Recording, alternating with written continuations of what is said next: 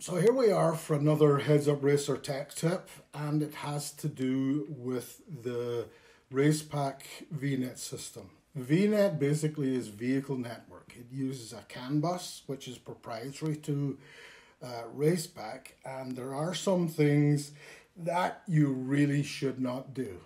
And we're going to talk about a few of them today. So I've got this Racepak Sportsman, and plugged into it I have a V-Net module. Now, this is not a good idea.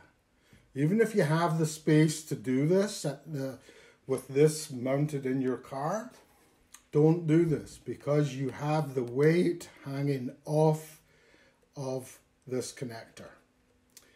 If your car has a lot of tire shake, this will move around.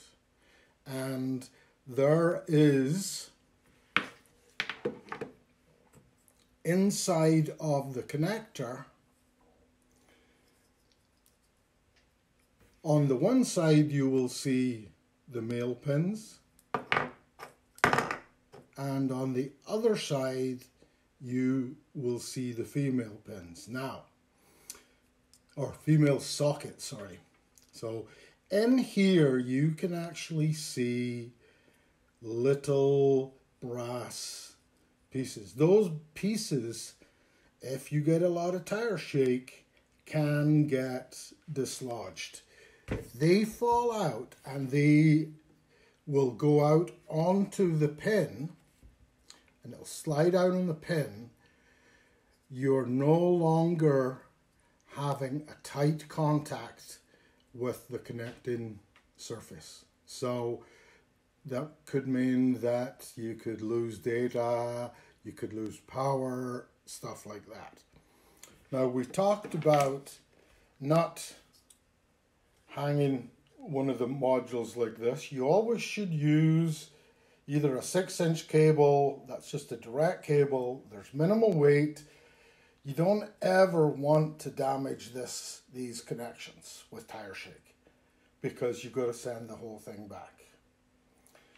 So one of the other things that happens that I've seen quite often, and I've had to tell people it's not a good idea, is on the firewall connector, this fella, they will hang a bunch of these and stack them off and drop off to their devices. That's even worse, because you've got all of this weight that's doing this, and they also have done it on the inside as well.